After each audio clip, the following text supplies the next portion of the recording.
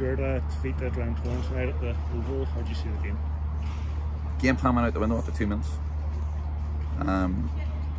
Told them to keep it tight, and we conceded within 2 minutes. So game plan's out the window. We knew it was going to be really tough with 12 senior players missing tonight, which is really tough for me. But a lot of young lads made their debuts. A lot of young lads came on the pitch. It bodes well for the future. Tonight was a free hit for us, and we know what we've got coming up.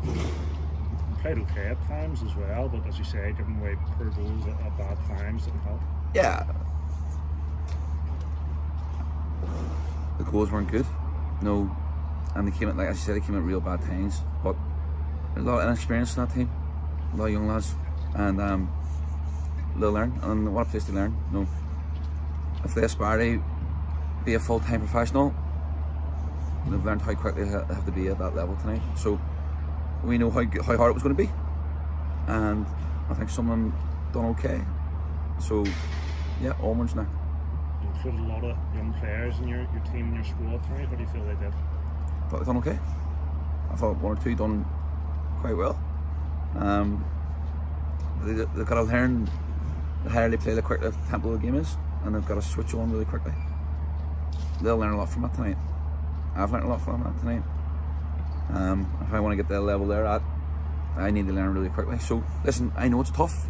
I don't want to make excuses saying there's 12 players not here, but that's the facts. No, I've done shape on Saturday and I had to change my team 3 times before tonight. And COVID and injuries and suspensions ain't helping us at the moment.